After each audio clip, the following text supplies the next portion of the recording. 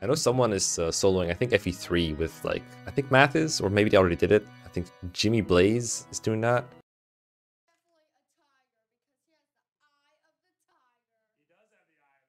Are you sure about that?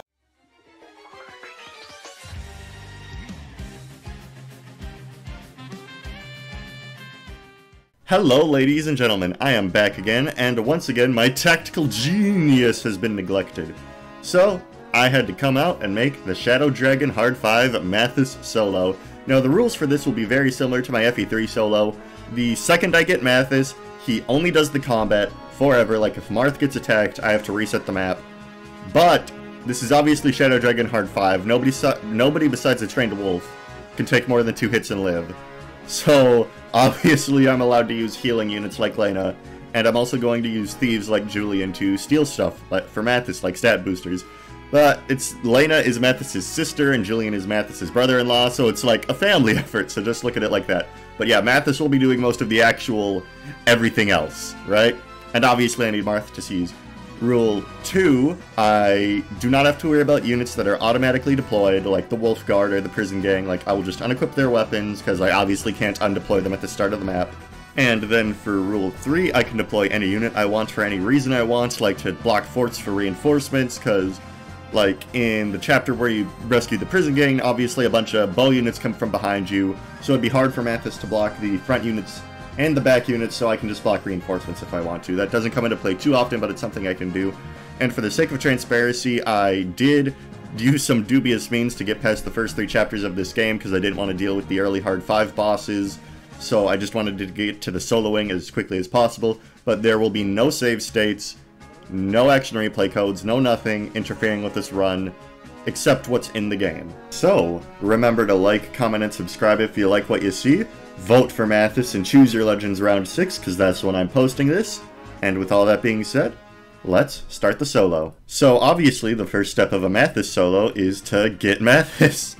This is actually a nice conversation. Mathis in general has, well, more characterization than pretty much any other Arcanea character besides like the main ones, like Seda, Camus, Marth, Minerva, like the main group core people think when they think Arcanea. But Mathis has this conversation with Lena, another talk with Marth. He has a lot of supports in Mystery. Like, even this conversation where he joins is a lot longer than the other ones, compared to Daros where he says, hey, I don't want to be a pirate. We actually get a lot of insight on Mathis' personality here. And I did a whole character analysis on him, so top right if you want to see that. But now that that's done, let's delve into the actual strategies of the run. Now, this first chapter and the first few chapters are pretty tricky since Mathis has very low bases and very low growth since Shadow Dragon, so I have to use some sneaky tricks to get around his weaknesses. At the beginning of the chapter, you may have noticed I forged an Iron Lance called the Mega, and gave it some might and 10 crit. Now, I gave it some crit so I could rig critical hits, and rigging crits is the process of using a save point on the map, and if you don't get a crit, you reset, and this is very easy in Shadow Dragon since this game has save points. So I do it on these archers here. There are 2 come down. I need to at least kill one of them, so I rig a crit there.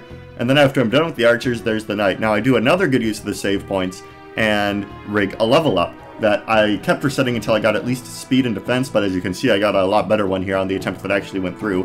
So those are some pretty good tricks you can use to make units in Shadow Dragon that aren't the best a little bit better. And then I have to lure down the 2 horsemen, which I can do 1 at a time, and then just surround them with my other units, and then of course there's the boss. Now I bought a bunch of javelins in chapter 1 to prepare for this, and I just threw javelins at him until Mathis was like level 18, because these are hard 5 enemies. Again, they will destroy you, so Mathis being ahead of the curve here. He does have a 90% HP growth, so that helps his durability a lot, but Mathis being ahead of the curve when it comes to the enemies will help this a lot, so I just grinded a lot, and after that, I moved on to the next chapter. At the start of this chapter, I forge a Rider's Bane, because for those who don't know, a lot of the enemies in Shadow Dragon are on horses. So it's very useful to build this, like on this map for example, 3 Cavaliers right from the start will just charge down at you. And once I make this forge, Mathis is able to just one-shot all of them, and because I grinded him last map, he lives. Now the next part of this map is very tricky. Since I'm only using 1 unit, I obviously can't just charge in all at once, because there are reinforcements on this map that start on like turn 7, I think. So I have to wait at this fort so Mathis can automatically heal as he deals with wave after wave. Luckily this fort does supply, good healing, good evasion, like the archers only have like 50% hit, about that. The flyers with javelins aren't that accurate, but I did have to reset this countless times, because for the RNG to go exactly right, it was a hassle. You know, I was thinking of, at this point in the run, just like, oh, can I even beat Shadow Dragon Hard 5 with Mathis? But eventually I did get the good RNG, where everything just worked out. You know, I had to keep Martha and Lena stuck in a corner there so they weren't attacked. And then after that, I went up. By this point, everyone in the Wolf Guard was dead, because they ain't Mathis, baby. And then I had to do a thing where I lured Boa around to separate him from the Archer, because if Marth talked to Boa while the Archer was there, then the Archer would attack Marth, and then that's not a solo run. And then after I got all that figured out, I was able to get Boa, you know, and then just seize. This was probably the hardest chapter in the game, but at least it's all uphill from here.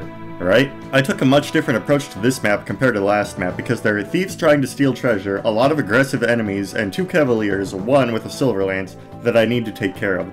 So I send Mathis guns blazing into enemy territory, and with his forged iron lance, the Mega, he's able to one-round knights and stuff like that. So I do that, I rush in, and then the cavaliers are going for Marth, so I retreat, I pull back, I rig a crit. I just can. I do it because I can to save the uses of my Rider's Bane, and there's a save point right there. And then after that's done, I warp Mathis up to deal with the thieves. And then after that, there are pretty much only archers left on the map, so I can just easily train up my sword rank, because I want sea swords before the next chapter. And after all that's done, I can just easily defeat the boss with the Silver Lance. I'm going to be honest with you, I just straight up warp skipped this chapter. There are a lot of reinforcements, some of which have Rider's Banes, so I just didn't really feel like playing this map, honestly. However, there are some things to note. I forged an Armor Slayer to deal with bosses like this one, and future bosses that may be armored. I switched Mathis to a Mimrodon in case he couldn't double the boss. This class gives him extra speed. And I did get a Sephiroth robe last chapter, so his bulk should be increased by 7 HP. And with that, I just warp to the finish, kill the boss, and that's pretty much this map. Port Warren is a very, very easy map because very few enemies actually come at you, and the ones that do are mostly riders, which get torn apart by my Sheenly, the Forged Rider's Bane. And after that's done, I go down to the arena to get some gold, because I'm making so many forges in this run that having an extra bit of coin on hand could be nice for that and other supplies.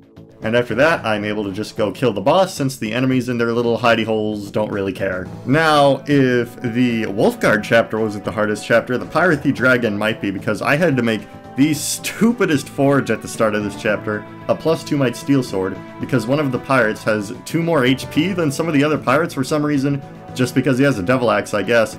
And with all the reinforcements, it was very, very hard to keep Marth and my other units secure while keeping Mathis healed. Luckily, in the Myrmidon class, the pirates weren't too accurate against him, so he was able to dodge tank a little bit, like 40%. Like, he could dodge a lot of hits, but not all of them, so sometimes he died and I had to reset. But eventually taking an aggressive approach and leaving Marth on top, or kinda above Mathis, but not completely on top of the map, while having Mathis charge down to deal with the reinforcements head-on seemed to work. And after all the reinforcements were cleared out, all I had to do was take out the boss. But hey, if this chapter has showed you anything, don't let anyone tell you Mathis can't dodge tank. This chapter was very time sensitive, because after a couple turns, reinforcements come from the top, and there's no way Mathis could hold them all off, while fending off Draco Knights from the other side. And also it has the first Master Seal. So I devised a plan. I wouldn't fight the Cavaliers turn 1, because I needed to lure them up towards me, because then the flyers would go right instead of down, which they would have gone down if I charged right towards the Cavaliers on turn 1, so that's a bit of AI manipulation. And then after Mathis dealt with the Cavaliers, so Martha and Lena were safe, I warped Mathis to go deal with the hero to get the first Master Seal, and this Master Seal was very important because it gave Mathis 1 speed to bump him up to 12 when the boss had 8 speed, so now Mathis could double him because he had 4 or more speed. And I have the Armor Slayer. So then I ran over to the boss, destroyed him, then warped up Marth, and that's this chapter. It was pretty tricky, but once I figured out how I wanted the AI to act, I could execute my plan with little to no room for error. This chapter is pretty much just a walk in the park. I did get speed wings from the boss of the last chapter, which bumps Mathis up to 14 speed, and pretty much most of the enemies are either Cavs, which I one-shot and double at this point, or Mercenaries, which I have a weapon triangle against, thus getting rid of their A rank advantage. So I just go, clear out the Mercenaries, and grind for 11 levels in the arena. Now the arena actually does have an interesting trick in Shadow Dragon. The cheapest tier possible, which I think before promotion is around 800 gold, and after promotion is like 1,100, where you only fight mages. And Paladin is one of the only classes in this game with an actual good resistance stat of 6, so I just can keep rejecting unfavorable matchups and just keep fighting mages. So if you're ever playing Shadow Dragon and want to get a Paladin up to snuff, that's a pretty good way. But I only grind for 11 levels because the other 9 levels are level ups I could rig to guarantee good stats like speed and defense later. After I'm done in the arena, I pretty much just go up and kill all the calves, dragons, and a Jake. Sorry Jake, but I didn't deploy C to this map. And after that, the boss of this map is just a generic cav, so it's really no problem. And on to the next one. This chapter really shows the importance of level rigging, as I do it twice this chapter to get Mathis up to 18 speed, which allows him to pretty much double everything in the mid-game, which is going to be the next long stretch of the game. So what I do here, as you can see on this mage, I just keep resetting until I get this good level up, and then I keep going. These enemies are no problem since Mathis is like a level 11 promoted unit, and most of the enemies on this map are just scrubs. So I just keep going, and then I get to this other boss here. Well, yeah, there are actually 2 bosses on this map, and then I just keep resetting against his goonies until I get another good level up, and as you see, bumps me up to 18 speed, and I was able to do this because there are 2 save points on the map that I was conveniently able to access before Mathis was about to get a level up. And after that, we do actually get the boots that allow Mathis to get up to 12 movement, so that'll make my life much, much easier in case I ever need him to retreat or go forth with swift speed. And with that, on to the next chapter. Believe it or not, I think this being a solo run actually makes this map easier because you can just send 1 unit forth to deal with all the ballista rather than all of your weak units being shot at all the time. Like, most people who play this game just send General Wolf in here to deal with it, but it being a 12-move paladin that can actually double things makes it a bit easier. There's nothing really too much of note here, but I do get a second Rider's Bane that I'm going to forge soon, because my original Rider's Bane is running out of uses. And I just clear out all the ballistas so Marth can safely get to the throne without being attacked. And yeah, there's really not much to note on this map. This chapter was another time-sensitive one because eventually Pegasus reinforcements would come and try to get Marth and Julian, so I had Mathis try to quickly clear out the area around the bridge, and then go down in the right hallway because this map does have the silver card, so getting the treasure is quite important. And yeah, so Julian goes to get the treasure while Mathis is clearing the way, and eventually we do get Paula and Catcher, and I was actually unsure if we could recruit them because Minerva didn't fare well against my plan for this run. But it turns out you can still recruit them, and they do have special dialogue claiming that Minerva is dead even though Mathis didn't fight her directly, so I guess she gets executed. That's some extra story for you know, if she fails to get Marth, so that's interesting. But they do join us, and luckily one of them has a dragon pike, which I will forge later, because the end game of this game has quite a few dragon-related problems. But yeah, as you can see here, the Pegasi actually, do eventually almost catch up to Julian, but luckily, 1 turn later they would have got him, but Marth was able to seize in time, and on to the next one. In this chapter, I do make full use of the Draco Knight class. I did use it last chapter, but it wasn't entirely necessary, but in this chapter it's really convenient because of all the sand that would have slowed him down if he was a paladin. And I do use the barrier staff a bit because there are mostly mages on this map, and in Shadow Dragon they do pack quite a punch, and I also have him carry around Voluntaries for the same reason, just so he can heal himself when he does occasionally get hit by a mage. But mostly I'm just flying around using the Javelin. Garneth is here, but he doesn't really matter because he disappears after a while. We do get a strength drop, which I don't need anymore since Mathis has capped strength, and a resistance booster, which is helpful.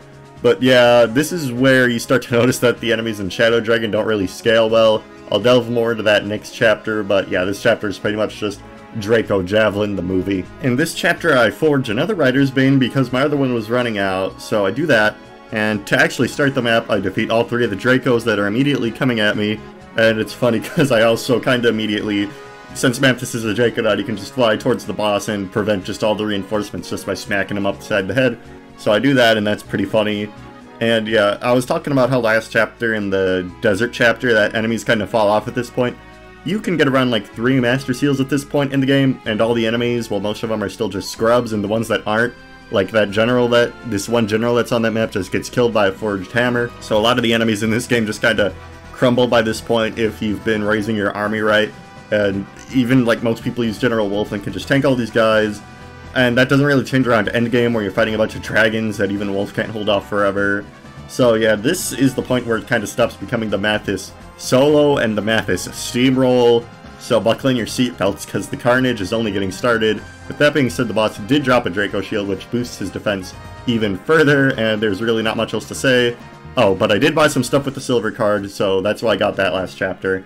And with that being said, on to the next map. I know I just said last chapter that the enemies in this game don't scale well, but this chapter actually decides to drop capped speed fire dragons on you. So I forged a dragon pike called the Mathis for Choose Your Legends. You know, go vote right now if you're watching this in case you forgot. I see you, I know where you live. Anyway, so I do that to just one-shot the dragons, and other than that, it's more basic scrub enemies. I do get all the treasure, more stat boosters for Lord Mathis and all that. I reclassed to a paladin because there's a sniper with the killer ball on this map. It's not really worth the hassle of being a Draco rider when you can't really abuse flying in the first place. And in the main room, I have Mathis charge in, so he can get rid of all the swarm guys first, so Marth can go. And I try to use the secret shop here because I thought for some reason that this store sold physics staves. I think I was thinking of the Fire Emblem 3 secret shop, but that's not a thing in this game, so I just didn't buy anything. And yeah, the boss isn't too hard with my forged pike, and that's really all there is to say about this map. This map is a complete joke. It's just a wide open space that you can fly over to go attack the boss and then warp Marth over. I could have waited to get the Mercurius from Est, but honestly I didn't really care. I wasn't really planning on many Swordmaster Mathis hijinks, and I'm gonna get the Gradivis in 2 chapters anyway, which is just better. So this is essentially a nothing map. Compared to last map, this map is actually very important as it contains 2 items, the Star Sphere and Light Sphere, which lets me use weapons infinitely and allows me to ignore terrain bonuses. So yeah, I definitely want to get those. Combat-wise though, this map is essentially pretty easy since most of the enemies use swords and I have lance advantage, and that means they lose their A rank weapon bonuses. So Mathis pretty much just cruises through all of them, grabs the spheres. I have Julian grab all the treasure because there is some good stuff. And then I destroy Tiki because I did not get Bantu, because I warped past the map where you get Bantu if you remember correctly, so no Tiki for us. This map is actually kind of tricky because of the sheer amount of reinforcements it has, so I bring a lot more units than just Mathis and Lena to plug up the fort, because the last thing I need is Marth to get sniped by some dude coming from a fort while Mathis is off fighting Camus. So I do that, I clear out the main area. I do get the Hammer, which allows me to fix some items. It doesn't matter too much for weapons, because Mathis has the Star Sphere now, or Light Sphere, whichever one it is, which lets him just use weapons forever. And yeah, but the Hammer will be good for the Warp Staff, which I am going to use a lot in near the end of this run anyway. So yeah, I do all that. I do eventually go and fight Camus.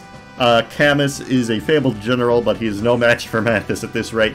He doesn't die in one hit to my Forged Rider's Bane, so I kind of have to lure him around a little bit with some javelins, but eventually I do defeat him.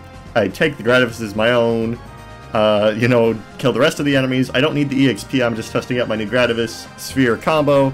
And yeah, with that, let's move on to Macedon, the homeland of Mathis. And here we are at last, Macedon, the homeland of Mathis. However, this time Mathis has the Gradivis and he isn't going down without a fight. I can just send him straight through the middle with the Gradivis, which is a 1-2 range item that I have infinite uses of and has a very high might rating. So I can just go up and destroy the entire army in pretty much one turn. And I also warp another unit to the secret shop so I can get some speed wings and other stuff Mathis doesn't have yet, so he can cap speed.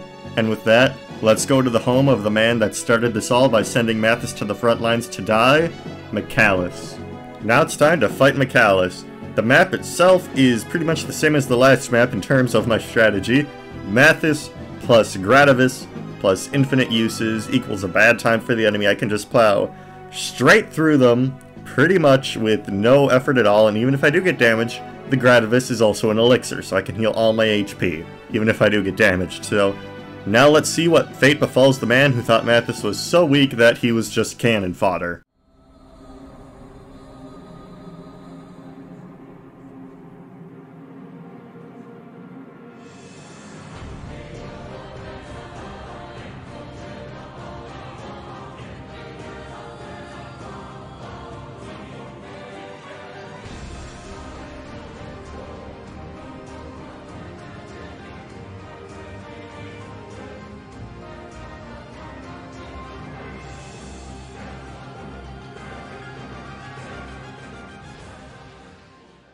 Unfortunately, there are still more villains to defeat, so why don't we go win against Garneth and Medius to finish this once and for all. Unfortunately, Mathis cannot win against Garneth, so as soon as I grab the treasure, I frickin' bail. At the beginning of this chapter, I have to forge a new Dragon's Bane because the old one I have isn't very good against this boss, so I forge a new one, and I have another unit go down to grab the stat boosters, the remaining stat boosters from the secret shop, like the combat manuals, which I will need for my endgame strategy, you'll see. And I have Julian grab the Alm Staff, because that's another thing I'll need for my endgame strategy. And I just skipped past 24X since it's mainly just a chapter for training scrubs, which I don't need at this point. Now, to finish this solo run off, there is only one thing I could think to do. I had to use Mathis in his most epic class imaginable, and make the most epic forge imaginable. So I sold almost everything that I did not need to pour all my possible funds into making the most powerful forge I have made in this entire run, the Funny. And then I used all my combat manuals on Mage Mathis so he could actually use the weapon. And now, the fight was on. The first thing I had to do was warp Mathis up to fight Matthis. I had to rig a crit, and of course I did this by resetting the game until I got a crit. However, another crucial part of the plan was dying, which you see here, Mathis actually died. Don't worry though, this is all part of the plan to grant him another action. I can have Elise use the Alm Staff to bring Mathis back to life, and now let's watch what happens when Mathis' sister Lena warps him into the boss room.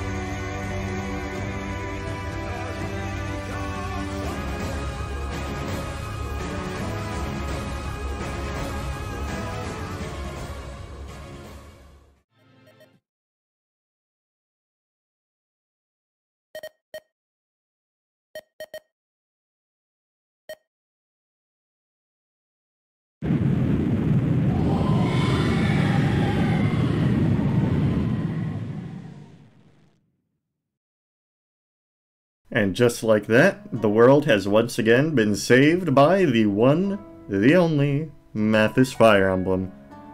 Mathis is definitely one of my favorite characters in this game, so thank you indulging me for 22 minutes to watch me beat the entire game with just him, and hey, if you liked it, go vote for Mathis and choose your legends right now. It's happening as I'm posting this. And like, comment, and subscribe. And thank you for watching my little video about Mathis.